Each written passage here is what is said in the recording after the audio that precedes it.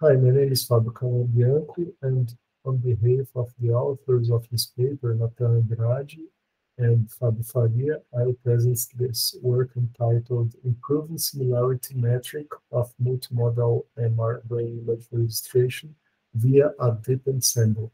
Our work consists of medical image registration. Image registration is a problem where a geometrical transformation moves a source image onto the same space of a target image in order to have their contents overlapping. Our work focuses on the similarity metric element of the registration applied to multimodal images.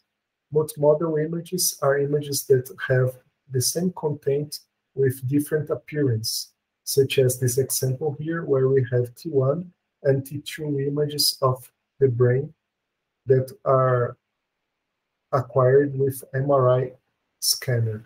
This slide shows our main methodological contribution. We proposed a deep ensemble to compute similarity maps. Starting here from the left, we have, during the training, pairs of patches that are inputs to the network. They may be both from corresponding or non-corresponding regions.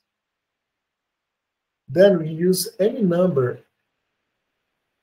of metrics, both classic and deep learning based, to compute several different similarity metrics, resulting in those maps.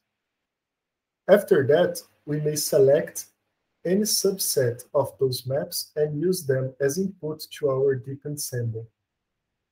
The ensemble here is also a CNN and an autoencoder. The ensemble has been trained to learn from the maps as their inputs, and our final result as output is also a similarity map. This approach was designed to be feasible both in terms of required space and computational effort. The second contribution of our paper is proposing a novel evaluation metric.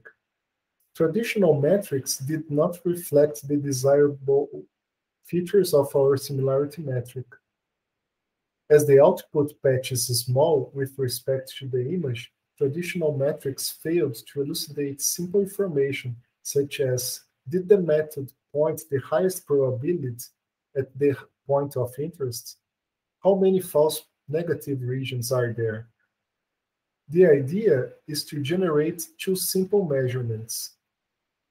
The first one, PPOR, is a binary measurement that indicates if the transformed patches match the target patch and has a similar size to it. That's because some methods assign a high probability to a large area of the image containing the target, but this is not useful. The second measurement is FPOR and is a quantitative measurement that provides the approximate quantity of false positive patches. Again, large patches may count as multiple false positives in this metric, depending on their relative size to the patch size.